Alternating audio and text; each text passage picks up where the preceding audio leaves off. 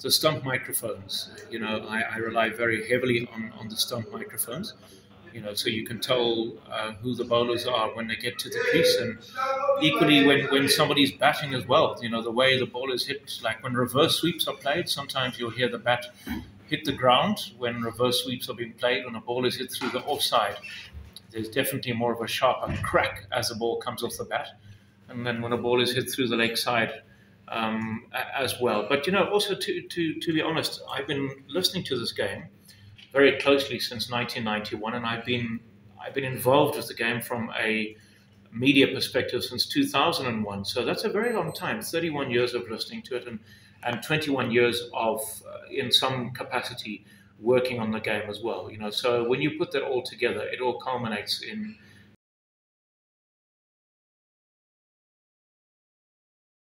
Yeah, very much so. So from a Bangladeshi result perspective, there's a couple of games that will always spring to mind. I will never forget the first win by Bangladesh against South Africa in the 2007 ICC One-Day International World Cup. Mohammad Ashraful playing so very well there. Bangladesh's first win over South Africa just over a year ago in South Africa, that was very, very good. And the thing is that, they have very resourceful players, have Bangladesh. To a certain extent, they've been a bit like Zimbabwe, where they've had a couple of decent players, but then they've always had one or two players who tower head and shoulders above the rest.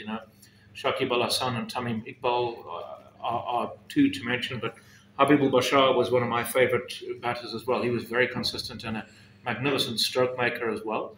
And then, of course, Mohammad Sharif, the left-arm seamer, was very useful on his day as well. So, and Tala Zubair, the youngster who made his debut against South Africa back in 2002 when he was only 14. Unfortunately, we never really saw the best of him. But, the fact that a 14-year-old went to Bloemfontein and made his debut against what was a very, very strong South African batting lineup and acquitted himself very nicely was very pleasing to remember.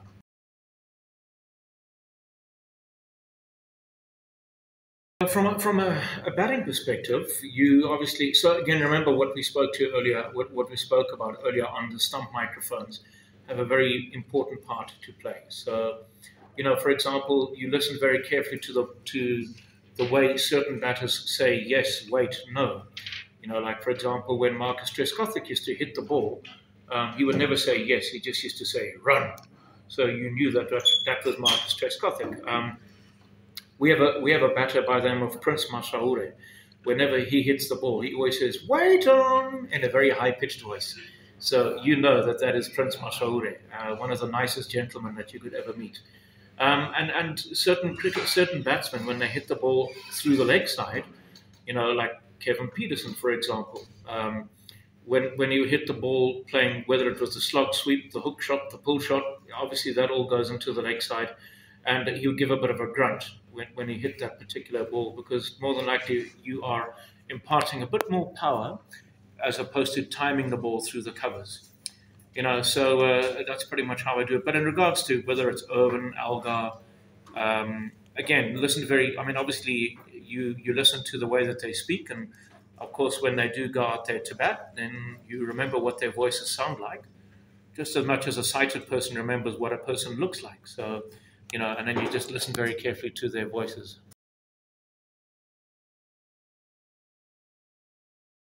That's a very good point that you ask. I haven't really discerned any Bangladeshi batsman, but what I very much used to remember was a fast bowler by the name of Shahadat Hussain. Yeah. He sounded like Monica Seles, the tennis player, when he used to run in and bowl. He made a lot of noise. And it was very easy to pick him up and to say, yeah, there's Shahadat Hussain.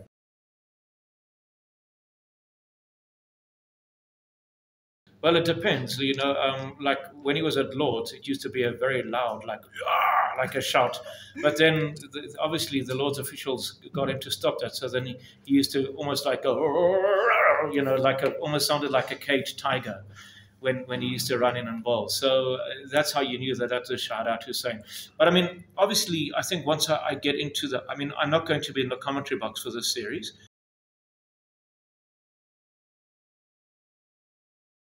I do, because obviously for me that's very important because I don't have access to seeing them. So that's not always possible though, unless, for example, a certain player has been involved with a series before.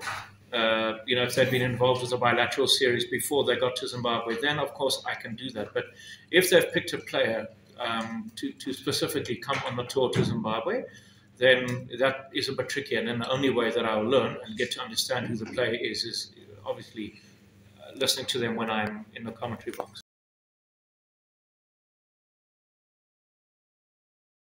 I mean, obviously, I was born blind, with tumors behind both my retinas. So I was only given 3 to 5 months to live, but I'm 45 not out and still stroking the ball nicely. Yeah.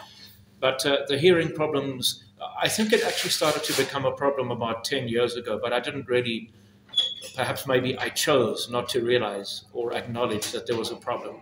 But it really became very problematic, I would say, in about 2015 or 2016.